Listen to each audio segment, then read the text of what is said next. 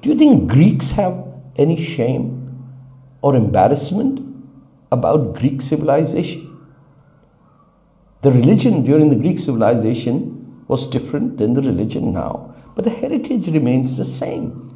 Greece, after all, gave the rest of the world a lot to think about, from the city-states to the countries to even Alexander the Great, who brought India and Macedonia and Greece together at one stage. People are quite allowed to be proud of what they've accomplished or what their past. In the United States, people are very proud of the fact they have the First Amendment, which separates church and state. And the First Amendment clause says no official religion can be assigned to the country of the United States of America.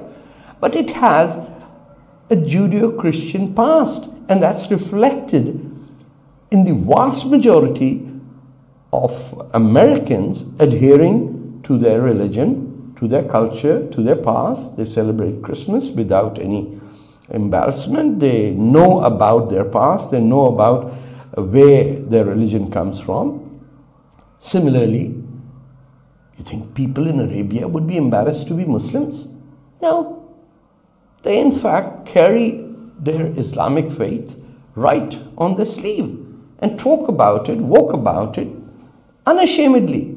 Why is it only Hindus who have just one country to live in that they should be told that how dare you talk about Hindutva, which they ascribe to Savarkar, as if Savarkar was some sort of a fascist?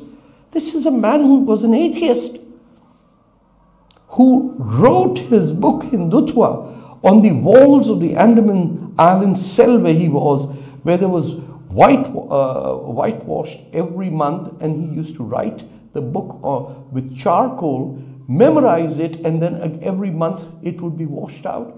And he wrote that book in the 20s, if I am not mistaken.